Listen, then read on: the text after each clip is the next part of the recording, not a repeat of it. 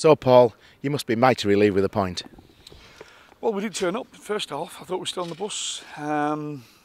Everything about the game we was a yard off everywhere. Didn't compete. Got outplayed.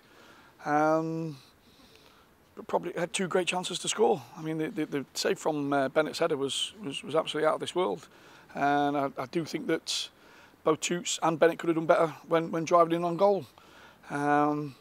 Question were asked at half time, and the boys answered them in the right way, even with 9 men. I questioned certain aspects of our game, and even with 9 men, I thought the desire, I thought we played on the front foot, I thought the ability to go and try and affect the game, to try and go and win it, even at 9 men, was evident. So yeah, it's a very important point, and one that I've got to do a lot of thinking, because we can't afford to turn up for 45 minutes and expect to win football matches. We dissect the game, go back to the beginning, 2 poor goals to concede from the defensive point of view. Yeah, I'm getting a little bit tired of those poor efforts. I'll put that right. Can't afford to keep leaking sloppy goals as we do.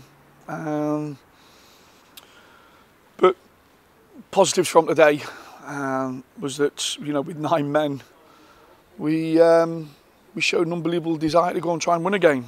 Never mind just draw one. We still try to go and win it. And it's a tough place to come, this, as people will find out between now and the end of the season. We're on a good, rich vein of form. And but going back to our camp, we need to improve, play for 90 minutes, because we won't achieve if we keep playing for 45 minutes.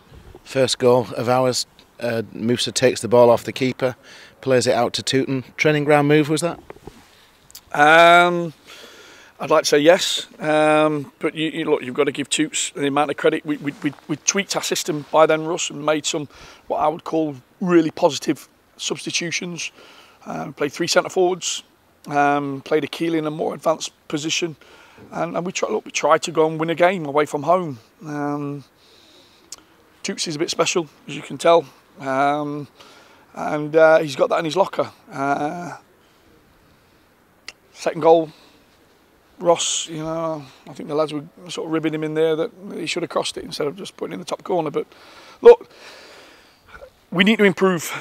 We'll dust ourselves down from this. There's a lot of food for thought, a lot of questions need answering in my head now going forward. And look, the positives are we came away with a very, very well-earned point, and a very tough place to come. Potentially we could go into Macclesfield with 2 fullbacks missing. Yeah, I mean, before today we was looking at bringing a couple in. It's got to happen now. We've got to bring players in, to fill some holes. After that, it's job done. Whether it's 2, 3, 4 defenders, it's job done. I think I've got enough in terms of my squad. The Harrys of this world, the Hannahs of this world. Everybody's got to play a part now, because we can't afford just to.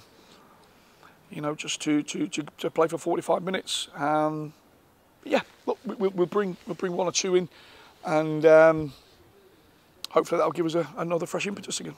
I mean, it just shows that the squad you've got. You bring someone like Ross Hannah onto the pitch, who hasn't done that much this season, and he pings one in from 30 yards to get us a point. He's a good player. The whole situation could be totally different, Russ, if we hadn't been on a 26-game run. I look at Harry, I look at Ross Hannah, I look at some of the players that we've got. Our whole season could be a lot worse if I'd have made different decisions. But that's yesterday. I'm more thinking about tomorrow. I'm thinking about galvanising this group of players again, and really sort of finishing off the season in a real positive manner. I don't think anyone really wants us anywhere near the playoffs. I sometimes pinch myself when we look at some of the clubs we're around, and but we're working extremely hard to become something. And I want us to bite and scratch all the way between now and the end of the season to achieve something. And if we do that, we can plan accordingly in the summer and build again. You know, as long as we're taking this club forward and we're growing, then I'll be a happy man. Might sound stupid and sentimental, and we're punching above our weight, but wasn't that a bit? Isn't there something going on here? Fate there that we sneak a point out of that the way we did. I always think the harder you work, the luckier you become, Russ. And you know, we haven't been lucky this season. We've worked extremely hard as a football club, and sometimes you get to a certain point, and what got you to such a nice position, people sometimes forget that. All that we really need to remember is who we are, where we've come from, and what we want to become. And if that doesn't rejig everybody's mind, then I'll be gobsmacked.